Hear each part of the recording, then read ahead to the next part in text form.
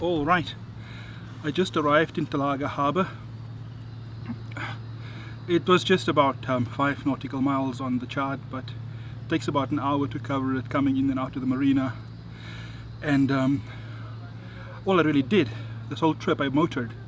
I didn't do anything really that would really be considered physical. I didn't put up sails or take down sails. I just had to change the fenders and the lines twice, because when I called up for my reservation yesterday, they said prepare fenders on starboard side, which I did. So I changed them from port to starboard, leaving Robak.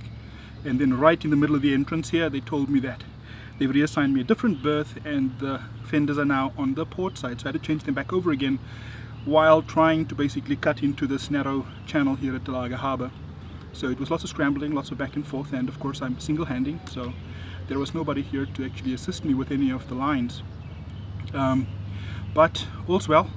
I seem to have gotten her into a berth with the assistance of the dock crew here at Talaga Harbour. So always great to have a bow thruster. Paul, my boat neighbour on the marina, yelled that I was cheating as I was using the bow thruster leaving Robak, but you know, you do what you have to do. Okay. So I decided to take a stab at cleaning the teak in the cockpit.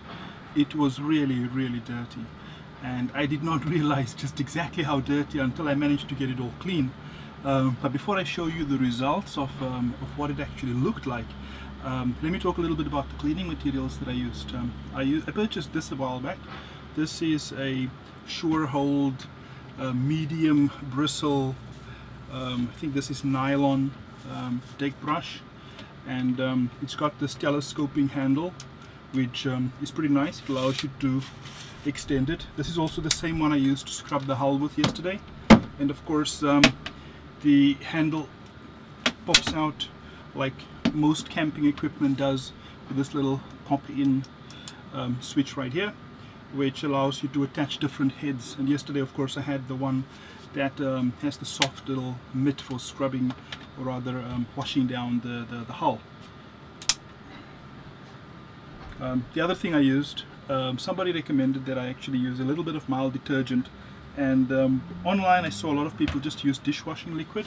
I decided to use the same stuff as this biodegradable gel wash, tiny amount of it in my bucket as for washing down the deck, and then of course a little bit of seawater. I rinsed everything down in seawater afterwards. So the basic step that I employed was a little bit of scrubbing, mechanical scrubbing with the deck brush, and fresh water, just scrub, get all the grime off. And then I did a second time over with mild soapy solution, just to scrub out any residual dirt that might have been in there, and maybe pull up any sort of oils or chemicals that were in the teak. And then the final step was just I grabbed buckets of salt water from the marina and just rinsed the whole lot off, and that was it. I then just left it to dry, and the results were amazing. I'll let you see for yourself.